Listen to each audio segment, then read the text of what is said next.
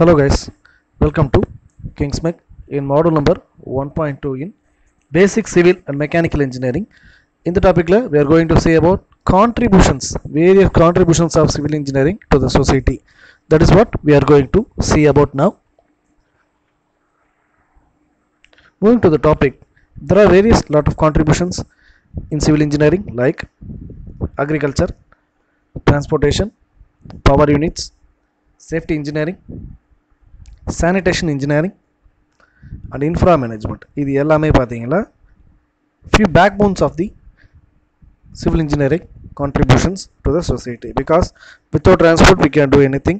Power units, safety engineering, sanitation engineering, it's very important. Sanitation engineering ஒரு இடத்துக்கு ப்ராப்பரா இல்ல அப்படினா அந்த ஏரியாவோட ஒட்டுமொத்த ஹெல்த் பிராக்டிஸ், சுகாதாரம், ஆரம்ப சுகாதாரம்ங்கற ஒரு விஷயம் கூட இருக்காது. Sanitation engineering is very important.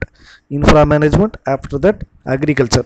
So இதெல்லாம் நம்மளோட important contributions of civil engineering to the society. இதுல again ஒவ்வொரு விஷயத்துலயும் நமக்கு நிறைய விஷயங்கள் இருக்கு இல்லீங்களா? So subdivisions அப்படினு சொல்லுவாங்க இல்லையா? அதுல சில இம்பார்ட்டன்ட்டான அப்ளிகேஷன்ஸ் இப்ப நம்ம சொல்ல போறோம். The primary important application in agriculture, tanks, nothing but குளங்கள், வேற ஒண்ணுமே இல்ல. Canals, கால்வாய்கள் மற்றும் dams, நீர் தேக்கங்கள், சரிங்களா? ஸோ இந்த மாதிரி விஷயங்கள் ஒவ்வொன்றுமே வந்து பார்த்தீங்கன்னா அக்ரிகல்ச்சர் இதுக்கு ரொம்ப இம்பார்ட்டன்ட். இது எல்லாமே ப்ராப்பர் பிளானிங், மட்டம் அப்படின்னு சொல்லுவாங்க இல்லையா? ஒரு நீரோட்டம்ங்கிறது எந்த இடத்துலேருந்து எங்கே வருது அப்படிங்கிறது அந்த நீரோட்டத்தை அணைஞ்சிக்கிட்டு அதுக்கு ஏற்றாறு போல் நம்ம வடிவமைக்கணும். சும்மா நம்ம பாட்டுக்கு நம்மக்கிட்ட மிஷின் இருக்குது அப்படின்னு சொல்லி பொதுவாக நம்மளால் இதை வடிவமைச்சிட முடியாது. ஏன்னா இந்த டிசைனுக்கு இந்த ஆர்டரில் தான் நீரோட்டம் இருக்குது, இந்த நீரோட்டத்துக்கு வழியாக நம்ம இப்படி கால்வாய்களை வெட்டினா மட்டும்தான் நீர் பாயும், அப்படி இல்லைன்னா பாயாது இல்லையா? ஸோ இந்த மாதிரியான பிளானிங் பண்ணுறது one of the important contributions to the society by civil engineering contributions. அடுத்ததாக டிரான்ஸ்போர்ட்டுங்க அப்படி ஒரு விஷயம் இந்த உலகத்தில் இல்லைன்னா எதுவுமே இல்லை. பிகாஸ் ரோடுகள்ங்கிற ஒரு விஷயம் இருக்கிறனால தான் சாலைகள் மனிதர்களை இணைக்கக்கூடியது அப்படிங்கிறது பொதுவான ஒரு பழமொழி சொல்லுவாங்க இல்லையா? அதுபோல் ஒவ்வொரு ஊர்கள், ஒவ்வொரு நகரங்கள், ஒவ்வொரு மாவட்டங்கள், ஒவ்வொரு மாநிலங்கள், ஒவ்வொரு நாடுகள்னு ஒரு இடத்துலேருந்து இன்னொரு இடத்துல மக்களை கனெக்ட் பண்ணணும். அதாவது ஒவ்வொரு இடத்துலேருந்து இன்னொரு இடத்துக்கு அவங்கள வந்து போகிறதுக்கு வேறு வழியே கிடையாது. டிரான்ஸ்போர்ட்டேஷன் அது கடல் மார்க்கமாக இருந்தாலும் சரி, ஆகாய மார்க்கமாக இருந்தாலும் சரி, நீர் மார்க்கமாக இருந்தாலும் சரி, எந்த ஆர்டரில் இருந்தாலும் அதுக்கு நம்ம என்ன தேவையாகணும்? Transportation, road, that is must. So அது ஏகப்பட்ட ஃப்ளைவேர்ஸாக இருந்தாலும் சரி அல்லது வாட்டர்வேயாக இருந்தாலும் சரி, அந்த இடத்துல டிரான்ஸ்போர்ட்டேஷனுங்கிறது ஒரு விஷயம் இல்லைன்னா ஒரு இடத்துலேருந்து இன்னொரு இடத்துக்கு கண்டிப்பாக போக முடியாது. சரி, என்கிட்ட பாலம் இல்லாமல் நான் தண்ணியிலே போகணுன்னாலும் அதுக்கும் நமக்கு கப்பல் தேவை, கப்பலுக்குன்னு ஒரு வழித்தடம் தேவை இல்லையா? So transportation place another major role in civil engineering contributions to the welfare of the society. So இந்த பாலங்கள் நம்ம கொடுக்கும்போது நார்மலான பாலமாக நம்ம கொடுக்கணும் அப்படிங்கிறதுக்காக என்ன பண்ணியிருக்கோம், சில இம்பார்ட்டண்ட்டான. ஸோ இந்த பாலம் புக்ஸி அப்படிங்கிற இந்த பாலம் ஷாங்காயில் இருக்குது, in China. Okay, various levels, 6 லெவல்ஸில் இருக்குது. இந்த டிராஃபிக் கண்ட்ரோல் பண்ணுறதுங்க ரொம்ப டஃப்பான விஷயம், அது ரொம்பவே ஈஸியாக மாற்றிருக்கு அப்படின்னு சொல்லலாம். லைக்வைஸ் இதோருக்கு ஒரு பெஸ்ட் எக்ஸாம்பிள் நம்ம வாட்டர்வே டிராஃபிக் என்ன சொல்லலாம் அப்படின்னு கேட்டிங்கன்னா, one of the longest water bridges இன் இந்தியாவே நம்ம சொல்லலாம். அதுவும் நம் தமிழகத்திலே இருக்குது, ராமேஸ்வரம் இல்லைங்களா? ஸோ இந்த மாதிரி விஷயங்கள்லாம் டிரான்ஸ்போர்ட்டேஷனில் இம்பார்ட்டண்டான contributions towards welfare of the society by civil engineering, right? After that, power units. சரி, பவர் யூனிட்ஸுக்கும் இதுக்கும் என்ன சம்மந்தம்? Power யூனிட்டுங்கிறது by means of structures, machines, buildings. அந்த பில்டிங்ஸை நம்ம கட்டக்கூடிய இடம் இருக்கு இல்லையா? எந்தெந்த இடங்களில் நம்ம பில்டிங் கட்டுறோமோ அந்த பில்டிங்க்கு ஏற்ற மாதிரி நம்ம செய்யக்கூடிய விஷயங்கள் தான் power unit. Hydro electric power plant அப்படிங்கிறது நீருங்கிற ஒரு விஷயம் இருந்தால் மட்டும் ஹைட்ரோ எலக்ட்ரிக் பவர் பிளான்ட்டை கொண்டு வர முடியாது. அதாவது நீர் மூலமாக மின்சாரம் எடுக்கக்கூடிய ஹைட்ரோ எலக்ட்ரிக் பவர் பிளான்ட்ஸ், இந்த விஷயத்துக்கு நமக்கு ஆறு, குளங்கள், டேம் இதெல்லாம் தேவைங்கிறது ஒரு பக்கம் இருந்தாலும் நீர்நிலையை வந்து நம்மளால் சேமித்து அதன் மூலமாக நம்ம அந்த நீரை ஓட விட்டு அதுலேருந்து நம்ம வந்து பவர் எடுக்கக்கூடியது. அந்த மாதிரி கெப்பாசிட்டி வேணும்னா அப்போ என்ன செய்யணும்? மலை முக்குட்டிலேருந்து ஆரம்பித்து, இப்போ மலையிலேருந்து நதி உருவாகுதுன்னா மலையோட ஆரம்ப பகுதியிலேருந்து இந்த நீர்த்தேக்கத்தை வச்சு அந்த நீர்த்தேக்கத்துலேருந்து அதிக வேகத்தில் விழற மாதிரியான ஆல்டிடியூட், அதிக வேகத்தில் விழற மாதிரியான தூரத்தை நம்ம கணிச்சு அதை நம்ம செட் பண்ணி அதுலேருந்து தண்ணீரை வேகமாக வர வச்சு அதன் மூலமாக டர்பைனோட பவரை எடுத்து நம்ம நீர் மின்சாரத்துலேருந்து எடுக்க முடியும். ஸோ அதுக்கும் நமக்கு என்ன தேவை அப்படின்னு கேட்டிங்கன்னா, சிவில் இன்ஜினியரிங்கோட ஹெல்ப் இல்லாமல் அதை பண்ண முடியாது. அதுக்கு மிகப்பெரிய குழாய்கள் தேவை. அதுக்கு அந்த குழாய்கள் உறுதியாக இருக்கிறதுக்கு சிமெண்ட் கலவைகள் தேவை, அதுக்கான பில்டிங் ஸ்ட்ரக்சர்ஸ் தேவை. இது எல்லாத்துக்குமே ஹைட்ரோ எலக்ட்ரிக் பவர் பிளான்ட்டுக்கு நமக்கு தேவையானது என்னன்னு கேட்டிங்கன்னா சிவில் இன்ஜினியரிங்கோட கான்ட்ரிபியூஷன் பங்களிப்புங்கிறது மிகவும் இன்றியமையாது. நியூக்ளியர் பவர் பிளான்ட் சொன்னோடனே நமக்கு கதிர்வீச்சு அதோட பயம் தான் தெரியும். அது காக்காமல் இருக்கணும், அது நம்மளை தாக்காமல் எதுவும் செய்யாமல் இருக்கணும், அதை நம்ம அவாய்ட் பண்ணணும்னா அந்த இடத்துலையும் நமக்கு என்ன தேவை, ஒரு உறுதியான கன்ஸ்ட்ரக்ஷன் தேவை. ஸோ அதற்கும் சிவில் இன்ஜினியரிங் தேவை. நெக்ஸ்ட்டு பயோகேஸ் பவர் பிளான்ட்டுங்கிறத ஒரு சிவில் இன்ஜினியரிங்கோட ஒரு மிகப்பெரிய அச்சீவ்மெண்ட் அப்படின்னே சொல்லலாம். ஏன்னு கேட்டால் ஒரு கன்ஃபைன்ட் என்விரான்மெண்ட், அதாவது கன்ஃபைன்ட் என்விரான்மெண்ட்னா இப்போ மேற்கூறிய அந்த hydro electric power பிளான்ட்டும் nuclear power பிளான்ட்டும் ரொம்ப பெரிய இடத்துல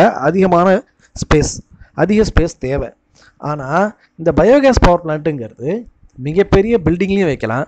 ஒரு சின்ன வீடு, கூரை வீடாக இருந்தாலும் சரி, குடிசை வீடாக இருந்தாலும் சரி, ஓட்டு வீடாக இருந்தாலும் சரி, சின்ன இடத்துலேருந்து ஒரு சின்ன வீட்டில் ஆரம்பித்து ஒரு 30 மாடி கட்டடம் வரைக்கும் எல்லாத்துலேயுமே நம்மளால் என்ன பண்ண முடியும்னா பயோகேஸ் பவர் பிளான்ட்டை உருவாக்க முடியும். அது என்ன sir biogas power பிளான்ட்னா nothing but நம்ம உயிரியல் கழிவுகள் அப்படின்னு சொல்லுவாங்க இல்லையா, நம்ம யூஸ் பண்ணக்கூடிய கிச்சன் வேஸ்ட்டு, நம்மளோட கழிவுகள், ஸோ இதுலேருந்து எடுக்கக்கூடிய பயோகேஸ் பவர் பிளான்ட். ஸோ அதெல்லாம் என்ன பண்ணலான்னு கேட்டிங்கன்னா ஒரு சின்ன பில்டிங்கில் ஆரம்பித்து ஒரு மிகப்பெரிய பில்டிங் 30 மாடி கட்டடம் வரைக்கும் நம்மளால் என்ன பண்ண முடியும், இதே கொண்டு வர முடியும் without affecting human life and species.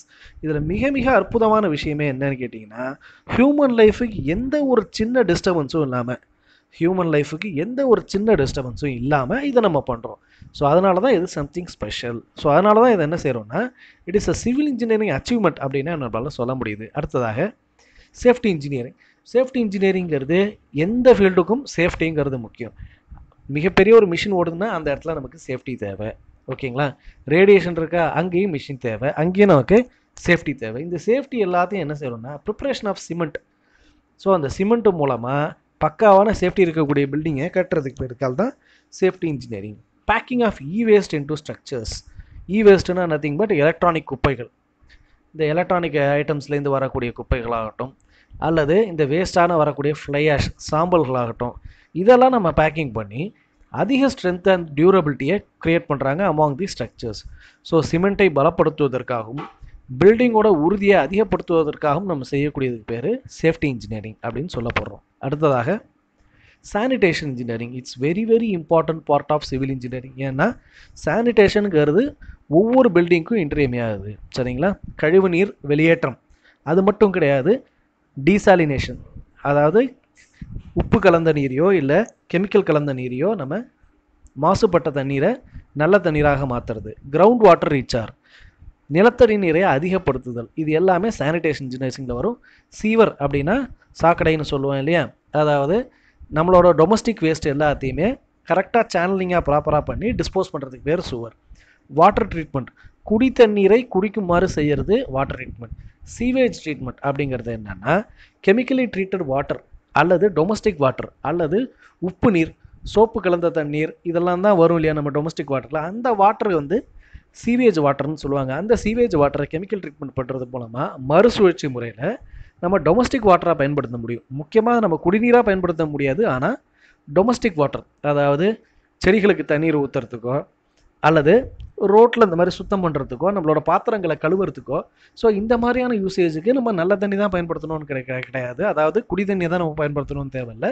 இப்படி டொமஸ்டிக் வாட்டருக்காகவும் பயன்படுத்த பேர் தான் சீவேஜ் ட்ரீட்மெண்ட் அப்படின்னு பேர். சரிங்களா, ஆஃப்டர் தட் இன்ஃப்ராஸ்ட்ரக்சர் மேனேஜ்மெண்ட். அதில் malls, ID hall, stadium, airport terminal, இது ஒவ்வொன்றும் ஒவ்வொரு டைப் ஆஃப் அப்ளிகேஷன். ஆனால் இது நாலுத்துக்கும் காமனாக இருக்கக்கூடிய வித்தியாசம் அதிக மக்கள் கூடக்கூடிய இடங்கள், அதிக மக்கள் கூடக்கூடிய variety of halls. ID ஹாலுங்கிறது multiple number of building இருக்கும், அதுக்கு ஏசியோடு இருக்கும். மால்ங்கிறது பார்த்தீங்கன்னா மல்டிபிள் நம்பர் ஆஃப் பில்டிங், அதில் multiple variant number of structures.